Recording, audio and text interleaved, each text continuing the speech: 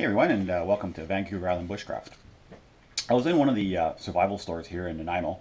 It's going out of business, and I was going to get some dehydrated food, but they only had 10% off, so I'm going to wait until it goes a little higher. But they wanted, I think, between $12 and $15. Yeah, $12 and $15 for each one of these packs. Like this one here is Mountain House scrambled eggs, and this one's a little cheaper because it's scrambled eggs, but most of them are around like 10 bucks. Yeah, okay. So I just left and then went to the grocery store to get some stuff, and I had an idea. You guys have all seen these, right? These Knorr sidekicks. They have like all kinds of different kinds of all different, creamy garlic and tomato and all that kind of stuff. And I wondered if I was to put the 2 cups of water that they asked for in this package and let it sit for the 11 minutes and mixed it up, would it be just as good as a Mountain House creamy garlic Alfredo or whatever? The reason why I'm trying this is because these are $1.85, and it's a full serving of pasta, and same with the normal Mountain House amount is 1 serving of pasta. This is a scrambled egg one, but so I'm going to try this. So I'm going to have my thing set up here, my stove. I'm going to boil 2 cups of water, and the thing is, will this 2 cups of water fit in this package? A. Will this package be able to handle the 2 cups of water for 11 minutes without disintegrating? B. And after the 11 minutes, will the pasta be soft enough that I can eat it? C. And it asks for 1 cup of water and 1 cup of milk, and I'm using just 2 cups of water. Will it still be just as good after being hydrated with 2 cups of water and not the milk? If this works, then I can go out and get a whole bunch of these sidekicks and have food in the woods for $2 a shot as opposed to 12. So I'm going to set the stove up, get the water boiling, and I'll come right back to you. Okay, so I have this in the frying pan because if this decides to break or disintegrate, I don't want to have the stuff all over the place. So I'm going to put it in here. I got the fire going with the 2 cups of water, and we're going to put that in there, and we're going to see what happens. Okay. All right, we've got a rolling boil. We've got this ready. We're going to pour this in here. Now, I know you're all going to say, why don't you just pour the sidekicks in the water? I know, but I just want to see if I can put it in the bag as the Mountain House ones can be done, and to see if it just can be done. I'm well aware that this can go in there and do the thing, but okay, bear with me. This should be interesting. Okay, let's put the fire out. And, all right, here we go. I'll do this so you guys can see it.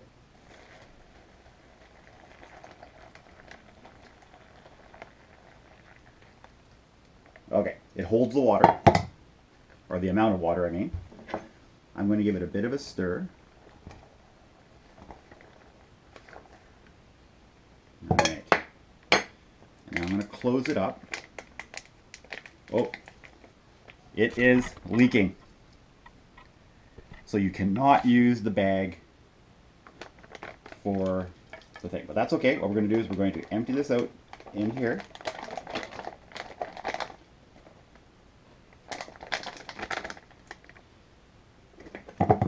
We're going to mix it up.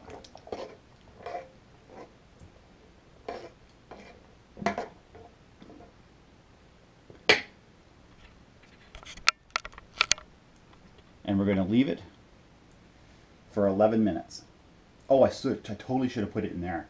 Anyway, okay, let's see what happens. So now we know this bag cannot handle the water. As you can see here, it opened up. Good thing I had it in the frying pan. A little bit of thought process there. All right, I'm going to come back to you in 11 minutes, and let's see if this has created a meal or if it's just going to be disgusting. Okay, so it's been 11 or 12 minutes, and as you can see, this is a complete fail.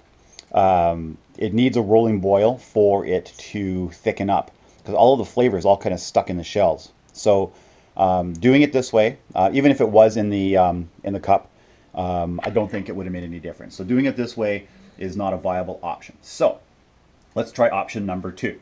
I got 2 cups of water going.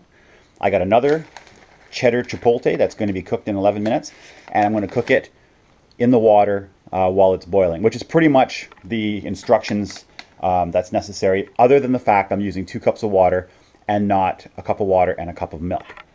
So we're going to try that and see if that tastes good as well. Because for $2, I'm willing to try a couple of different options to see if I can get these things and take them out into the woods and have some really good different kinds of pasta for like $2 at a shot. So I'm going to bring this water to a boil. I'm going to pour it in, and we're going to take a look at what's going on.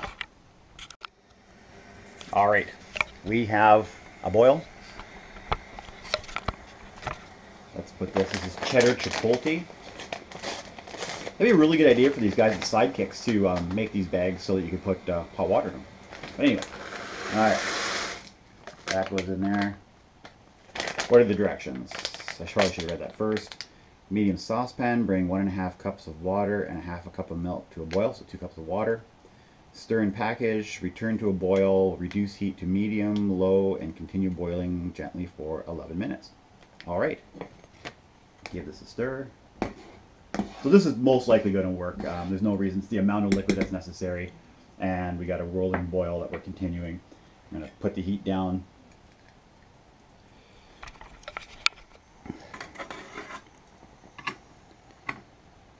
There we go. That'll also save fuel. We got a rolling boil. Okay, so 11 minutes. I'm anticipating this will work because it's like very, very close to the instructions. But even if this works, this is great because now we can just bring these in, boil up some of this stuff, and we've got pasta. It takes a little longer because, of course, the Mountain House and all those guys, it's like 6 or 7 minutes in the bag. You don't need to bring anything other than, well, I guess you need a pot to boil the water anyway. So really, you're not saving any space by using it that way. That's an interesting. Okay, so we're going to see what happens here. It's 10 to 10. At about 1 or 2 minutes after, I'm going to get you guys back, and we're going to test this idea. Okay, guys, put the flame up a little bit just to get a little more of a boil, and she is ready. Look at that. Haven't tried it yet, so let's get the heat off.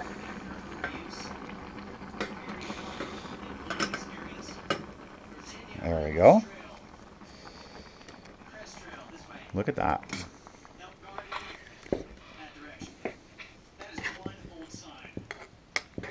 That looks actually pretty good. Okay, let's try it. Oh, sorry for bouncing you around. This is going to be hot.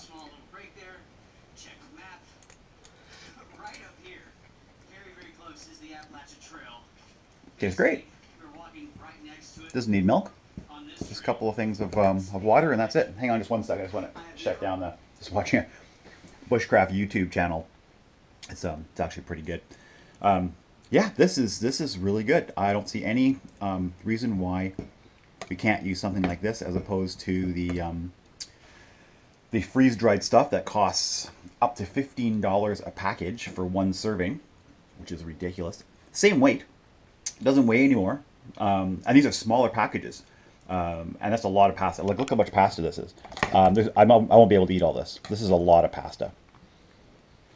It would make a perfect supper. And they're under $2. So there we go. 1 failed attempt to do it like the freeze-dried ones, and then 1 non-failed attempt boiling it. And I boiled it for about 9 minutes on low, and then I took the cover off of the burner and cooked it on high to really thicken it up. I like a nice thick sauce. So there we go. I just saved you guys $12 per meal.